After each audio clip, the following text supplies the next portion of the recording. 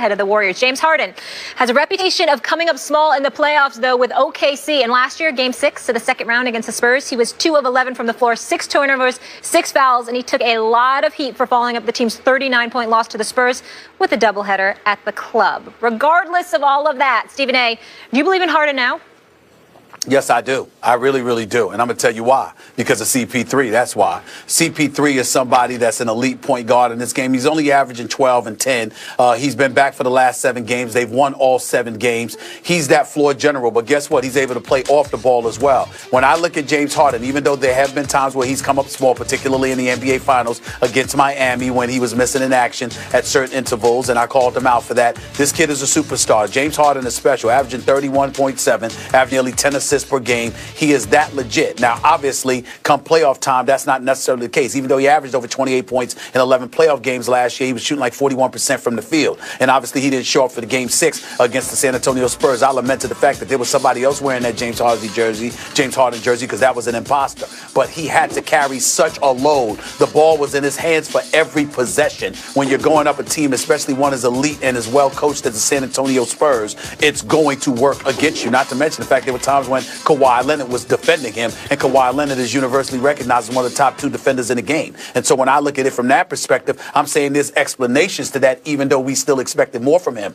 In this particular season, CP3 being there takes pressure off of him because he doesn't always have to be on the ball. He can get off the ball. Ball handling and offensive orchestrating responsibilities can go to someone other than him. And the fact that you have that pressure to take off of him, assuming the other guys are going to step up and do what they potentially are capable of doing in terms of shooting the rock from the perimeter, I think that James Harden is going to have a party this postseason. I think he's going to recognize the shrapnel of criticism he's received. He is going to answer the bell accordingly. And I think the superstar that we see during the regular season will show up in the postseason as well this go round.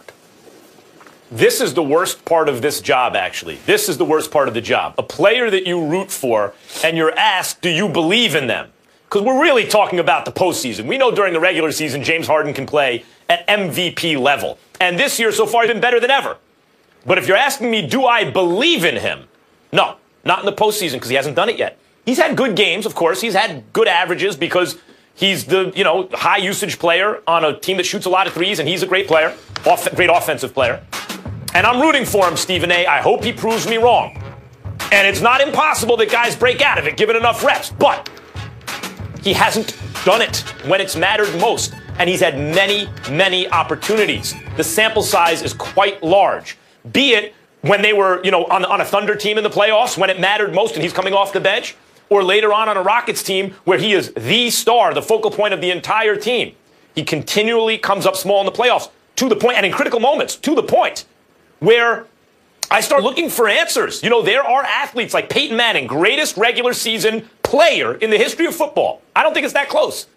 And in the postseason, in the playoffs, something much, much less than that. You start looking around for answers. One of the answers I've come up with is when that player's doing it because of their cerebral ability largely, Peyton Manning, James Harden, he's out thinking a lot of people. And you get to a playoff situation where the other team also has really, really smart players, then it comes down to who's the better athlete. Peyton didn't have a rocket arm, and James Harden doesn't have the same kind of athletic ability in terms of speed and hops and all that stuff that some of the guys he's coming up with. The point is not for me to examine the why right now. It's that he's been so much less than the normal version of himself when it matters most that I've had to start looking for answers with James Harden. So until he does it, I can't say I believe he's going to do it. Well, let me I can get where you're coming from, but I'm coming from a basketball standpoint from this perspective. When you have a guy like CP3, you can look at CP3, an elite point guard. You can fantasize of what Kobe would have been with him if it was 6, 7 years ago when they were supposed to connect with one another. You can look at it from that perspective. You can turn around, all right, and look at this roster this year. Ryan Anderson is shooting better than 40% from three-point range. Eric Gordon hasn't even started going yet because he's struggling with his three-point shooting at about 31%, but we know that he could put the rock up from long range. Trevor Ariza, same thing. He's been shooting pretty well from three-point range. So when you have marksmen like that can get the ball in the hole from long range, if open, and you got a guy like CP3 on the floor with you that can get things going, okay, then that takes a tremendous level of pressure off James Harden.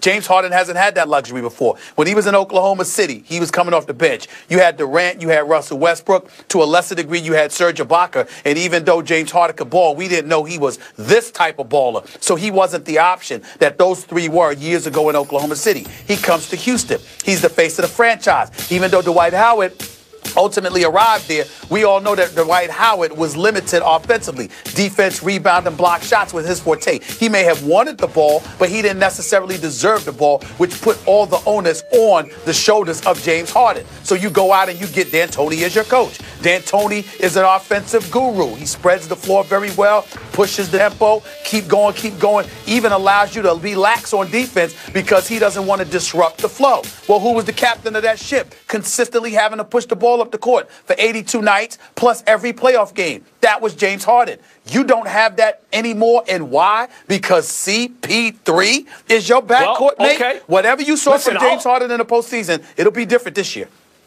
Listen, this I've said from the beginning, reminds me of before my time, Stephen A. You may have remembered this. I don't know. You're a little bit older than me. I don't know if you're old enough to remember when the Knicks got Earl the Pearl Monroe, Black Jesus, who was, by the way, kids, if you think that these guys are nice today, and they are, go YouTube Earl Monroe. Just go YouTube Earl Monroe. Winston-Salem State University. Make sure you say it. Winston-Salem State University. That's right. Winston-Salem State. That's right. Who else went there? The point is that he was a divisional rival of Clyde Frazier. They were both high-usage combo guards. Could it work? There's only one basketball. It worked to the tune of a championship against like an invincible Lakers team championship. So it can work. And when the Rockets got CP3, a high-usage, ball-dominant, divisional rival point guard, and they're going to use Harden and CP3 in the backcourt as combo guards, how's that going to work? They're undefeated when the two of them are on the court together. Yes, Stephen A., I agree that CP3 will make them better. He'll even take some pressure off James Harden. My question is it just the pressure that's getting to James Harden? Or are there things that are different in the playoffs? For example, you ain't going to play second of back-to-back road games. For example, the other team has more time to scout you and figure out how they want to play you. Another example, there are better athletes among the best teams. They have more of them. They have guys who are just as smart as you, but they can jump and run faster than you if you're, like as I said, Peyton Manning, right? Or James Harden. Or a guy who's doing it a lot on cerebral ability as much as physical ability. So I have not seen Harden do it. I don't think CP3's presence means suddenly he's going to be that guy. I'm rooting for him. I'll give you the last word with needing an answer to this question. How much more difficult do you think it's going to be for teams to prepare for CP3 and James Harden as opposed to just James Harden? Well, it ain't going to be easier. That's for sure. It was a good pickup by the Rockets. They're a better team now. Their puncher's chance against all teams has just increased. All right, Harden currently leads the lead in scoring and assists, and the team is on a 7-game win streak. But, gentlemen, we need to get to a team that cannot relate to that success. Let me tell you, it's a giant mess in New York. Should Big Blue go back to the Book of Eli, and who should be the new man in charge? We attack the state of the G-Men next. And